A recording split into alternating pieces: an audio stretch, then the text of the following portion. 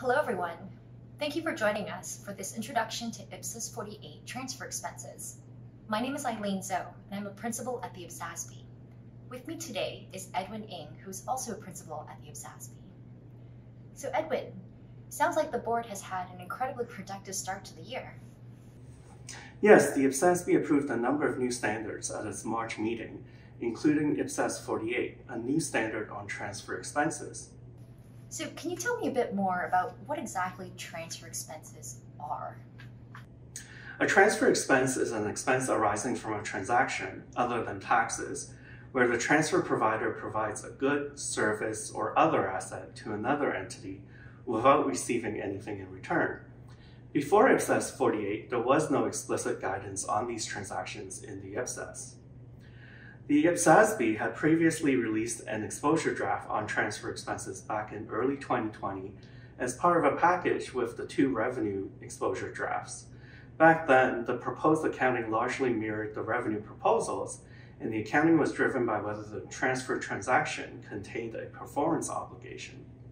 So what has changed since the exposure draft? Well, constituents noted that consistency in principles between revenue and transfer expenses was good, but they questioned whether the proposed mirror accounting was appropriate. This was because there could be cases where the transfer provider does not have access to all of the same information as the transfer recipient. Other constituents noted that the accounting for transfer expenses should really be based on the perspective of the transfer provider on a standalone basis. Based on these comments, the board decided to rebuild the standard based on the underlying principle that the accounting for a transfer expense depends on whether the transaction gives the transfer provider an enforceable right to have the transfer recipient satisfy their obligations. Such an enforceable right results in the recognition of an asset, and this asset is subsequently expensed as the transfer right is extinguished. So how would this underlying principle be applied in practice? To operationalize the principle, the IPSAS decided to leverage the revenue standard and incorporate the concept of a binding arrangement into the transfer expenses standard.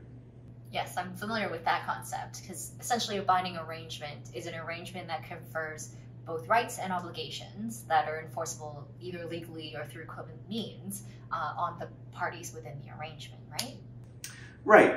In the context of transfer expenses, if the transaction arose from a binding arrangement, the enforceable right from that binding arrangement would meet the definition of an asset. After transferring the resources in accordance with the arrangement, the transfer provider would recognize the transfer right asset, and this asset would be expensed when or as the enforceable right is extinguished. Typically, this happens when the transfer recipient satisfies its obligations as specified in the binding arrangement. There could also be situations where the transfer recipient satisfies its obligations before resources are transferred. And when this happens, the transfer provider would have to recognize a liability for its enforceable obligation to transfer resources. So what happens when the transfer is without a binding arrangement? Every transaction will be different, but when a transfer does not involve a binding arrangement, the transfer provider will typically lose control of the resources once it is transferred. This results in an immediate expense since there won't be an enforceable right which could lead to the recognition of an asset. Where there is no binding arrangement, the transfer provider also needs to consider if there is a constructive or legal obligation related to the transfer. For example, a transfer provider could communicate to external parties that it will transfer resources, and this may lead to the recognition of a provision and an expense under IPSAS 19, Provisions, Contingent Liabilities, and Contingent Assets. So is there anything else in IPSAS 48 that is different from the original exposure draft? Yes, in general, the board tried to clarify the standards as much as possible, and this was done by adding new implementation guidance and a more focused set of illustrative examples.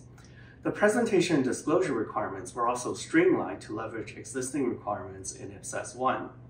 Also, based on the feedback received, the transitional provisions have been revised to allow for a prospective application of the standard.